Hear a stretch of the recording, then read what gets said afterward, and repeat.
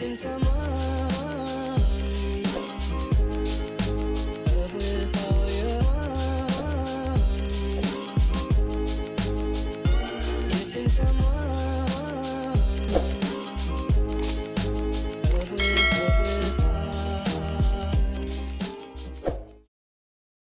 What's up guys, welcome back to my channel. My name is Lauren. For those of you guys who are new, I go by Locks by Lauren on Instagram, and today I have a nice transformation. So I've been doing a lot of underlight videos, but this one is going to be on a client that has an old balayage. I feel like all my other like underlight videos, I've been doing them on virgin hair or hair that is pretty much solid. So today we're going to be transforming her from something that's pretty dimensional into something more solid on top and bottom. So we're going to be lightening the underneath, and then I'm going to apply some dark color on the top. So to start off, for my lightener, I'm using Schwarzkopf Blonde Me, and I like to start off using 6 and 20 as my first bowl of formula, and then after that very first bowl I just use 20 with the lightener, and I like to mix that 1 to 2 so it gives me like a nice medium creamy consistency. And I'm taking very thin sections back to back, starting at the nape here, making sure that I'm fully saturating. And since she has a previous balayage, I am trying to be careful on the pieces that are already light. It seems like the underneath here, she had a lot of dark, more, it wasn't colored too much, so it was a lot easier to retouch this part. But as I get towards the top, you'll see later I'll have to pick out some pieces that are previously blonde, just to help the integrity of the hair and make sure that I don't overlap and over process her hair. But because she has some previous color on the ends already, I already know that the ends are going to be a little bit stubborn. I don't know if you guys can tell, but in between her balayage pieces, you can see that it's slightly brown compared to her natural hair color, and that's when you know that the last person who did her hair used some permanent color to either like base bump her or make her a little bit lighter. And whenever there's permanent color on the hair, it just makes it a lot harder to lift compared to like virgin hair. What I mean by that is it just takes a little bit longer for those pieces to get as light as her virgin hair. So since she has that permanent color on the mids and ends, the root area will probably lighten a lot easier than the ends. And I've already expressed to her that her ends might take a few sessions to get completely solid and even. So I'm just going in with one formula. So the ends might lift a little bit warmer than the root area, and then once I get everything pretty much solid, we'll address all of those warm spots in her second session.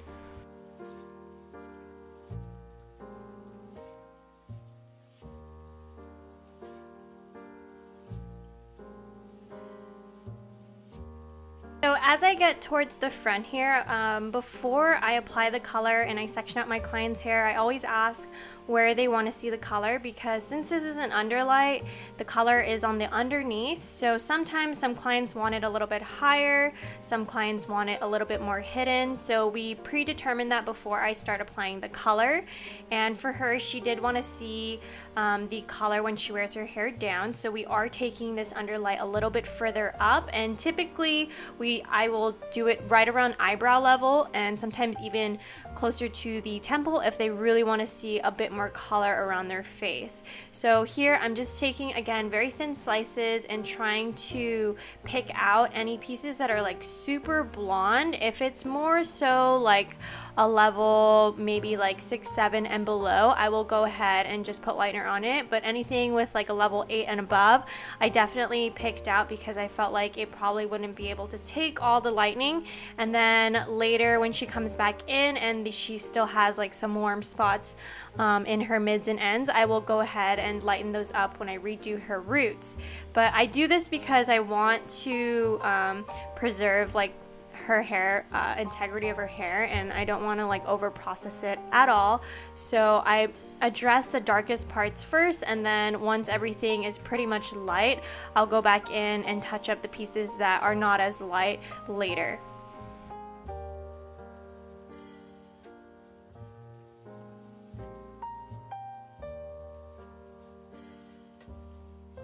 So since my client has a lot of like highlights and like a darker brown in between on the top of her mids and ends from her previous color, I'm going in and I'm going to darken it up. I'm using the Pulp Bright Liquid Demis, and I chose to use the 3-0, which is pretty much black. And I'm just going in after I've already foiled her whole head and applying the liquid demi on it. Since this is a demi-permanent hair color, it will fade. So when she comes back in for a touch-up, I expect the 3-0 to fade back to sort of a brown. It probably won't fade as light as she is now, but something pretty similar because it is a demi-permanent. And the reason why I chose to use a demi-permanent over just like a normal permanent color is in case she down the line wants to change her hair color. I don't typically like to put permanent color on my client's hair at all unless I'm like covering gray, because if by chance they ever change their mind down the line, it just makes my life a lot easier to lighten them up if I've only used a demi-permanent versus a permanent color.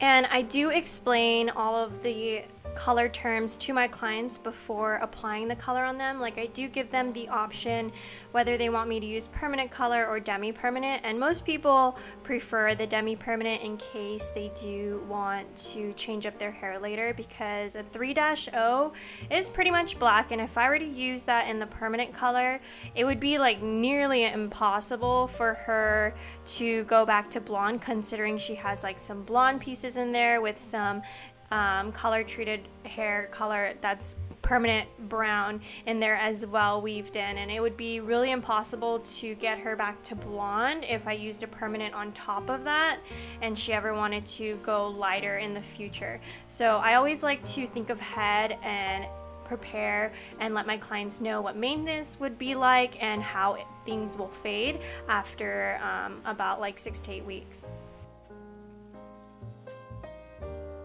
So after I applied the liquid demi on the top, her foils in the back were already ready, so I went ahead and rinsed those out, and then I sectioned them out below the bowl. So you can't see them in the bowl right now because the blonde pieces that I've already rinsed out from her foils are underneath the bowl, and then I bring out the 3-0, like the black color that I put on top, and rinse that out separately because this color is technically black, so I want to be super careful. You can see the water is like pretty dark, so if I were to rinse that directly on top of the freshly blonde hair and without sectioning it apart, the blonde would definitely get pretty dark. So this is just a helpful tip to preserve the blonde on the underneath while rinsing out the black on top. So once I rinse out all of the black that was on the top, I clip that up, and then I start to rinse out the foils that are pretty much ready. You can see I lifted her to about a level 9 and 10, and her ends do still have a little bit of warmth because she had all of that dimension from her previous balayage. For my toner formula on the underlight part, I will be using the Pulp Bright Rapid Toners, and these are my go-to for like silvers and gray tones because one, they process very quickly, and I love that they have just straight pigment without any like background tone or like level to it. Obviously these toners, they kind of work best on levels like 8 through 10 depending on how you mix them ratio wise with your 6 volume. So today I'm going to be mixing up the silver, icy, and violet, and for my gray formulas, I always use silver and violet because I always prefer a slightly more violet gray than a blue gray, which is the regular silver on its own is a little bit more blue based, so I add the purple in there so that it fades a little bit nicer. But I decided to add in some icy just to keep it a little bit on the lighter side as I mix this up. I would say my ratio would have been, like, if I were mixing up 50 grams of color, I would do 20 of silver, 20 of violet, and then 10 of the icy just to dilute it a little bit. And then with the 6 volume, I do mix it 1 to 2 color to developer. So when I apply the toner, I always apply starting in the back for my underlight. I apply on the root, all over. And on these pieces though, since after I do the whole root, I go back and before applying it everywhere on the mids and ends, I started to like slightly pick out the warmer pieces in the mids and ends that didn't lighten all the way to level 9 and 10. And then I went back in to tone the mids and ends all over. And then I let this process for about maybe like 7 to 10 minutes before I rinse it out with cold water. Alrighty guys, so here is my end result. I let the toner get a little bit more on the gray side because of course she had some warmth on the mids and ends, and I was really trying to mask them with the toner. But you can see how beautiful and glossy and shiny the liquid demi made the top of her hair. It is like the perfect like dark brown, almost black tone on the very top, and it gives the most beautiful contrast against the silver gray on the bottom. And she was totally fine with the bottom getting a little bit on the darker side and more pigmented. I expressed her that it would probably last her a lot longer. And yeah, it's gonna fade super pretty. She just has to maintain it with like some purple shampoo, but I told her to come back in within like 12 weeks to touch up the root of her underlight. Since the underlight is more of a solid color, it is crucial to come back in and not wait too long to touch up the root, because if you wait too long, the hair does start to grow uneven, and if the root is too long, it's very hard to retouch a solid slice when the hair is grown out too much because the hair grows uneven.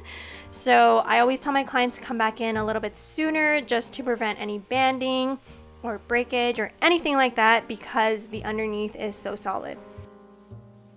That is all for today's video. Thank you guys so much for watching and tuning in to this week's episode, and I will talk to you guys next week.